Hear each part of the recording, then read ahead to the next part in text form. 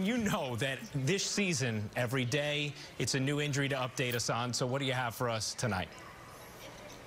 Ryan, unfortunately, this season has been plagued with injuries for the Yankees. As we know, 13 players currently on that injured list. There's two more that are not in the lineup tonight. Gio Urshela and DJ LeMahieu both out of the lineup, but neither of those guys in jeopardy of landing on the IL. DJ LeMahieu actually had an MRI on that right knee yesterday. It came back showing only inflammation, so they'll give him a little bit of time to rest. Aaron Boone did say that he would be an option off the bench today, but it seemed like he'd like to stay away from LeMahieu if possible. It's a short series here, then they have an off day on Thursday. That would give him a lot of extra time to rest. Again, he is available if a situation would dictate. As far as Gio Urshela is concerned, I spoke with him in the clubhouse. He actually got in the cage earlier today, took some swings, and that hand, not really an issue. He did say it is a little bit sore after getting hit on the hand and exited in that game early on Sunday in San Francisco, but those x-rays came back negative, and he was definitive when he said,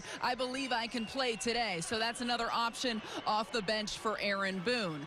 Clint Frazier was out here during early batting practice on the field for the first time since landing on the injured list with that ankle issue. He took BP, also did some light running and played catch in the outfield. The next step for him will be to continue to do so. Then they'll really ramp things up as this week goes on. He'll probably wind up at Yankee Stadium on Thursday on that off day to see the doctor, and then they'll develop a plan from there as long as everything from now until then goes as planned with him. Frazier has said all along he believes that he can play through this injury. The Yankees being overly cautious right now, just making sure that that ankle doesn't turn into a long-term issue for Clint Frazier. Now, we originally told you that Giancarlo Stanton was going to join the team here and continue his rehab on the road here in Arizona. However, there was a change of plans. He's actually still in Los Angeles. He'll continue his rehab there. Then when the team heads back home, he'll join the team in New York, see the doctor there, and then continue his progression.